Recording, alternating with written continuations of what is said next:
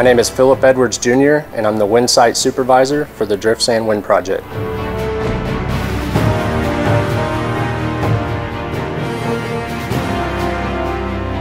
It is important to support the local businesses here in the community while under construction with the Drift Sand Wind Project, as well as while under operations. Construction began January of 2016. Drift Sand Wind Project should start up on operations by the end of the year.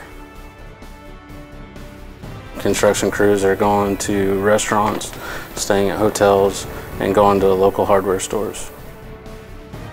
I think that the local community has definitely seen a burst of vibrant energy, as well as more activity in the local businesses, the restaurants, the hardware stores.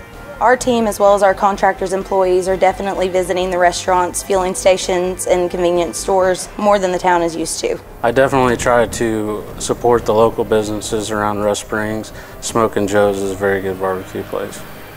My name is Reggie Long and I'm the owner of Smokin' Joe's Rib Ranch. We got started by just wanting to provide barbecue to the town of Rush Springs and the surrounding area and provide a great atmosphere for people to travel to and become a destination spot.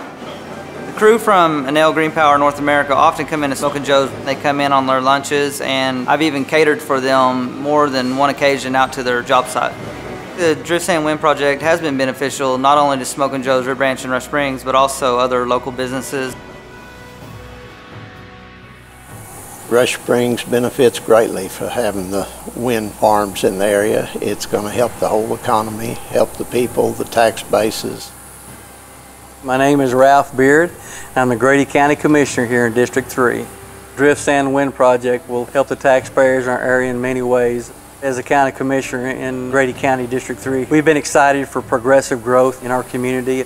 We have a lot of folks out in the country, and it's going to really impact them for the next 30 years. We're looking for a positive change in our community. I believe they have come and done that for us. The wind industry is an important part of Oklahoma's economy. Oklahoma's a great resource. With the wind, it's great for the landowners, great for the businesses, great for the local communities. I think what makes Drift Sand Wind Farm unique is it's very close to the community of Rush Springs, Oklahoma. We feel like we're neighbors with them, and they feel like the same. Oklahoma will continue to grow as the wind farms continue to go up. The wind resource is not going away.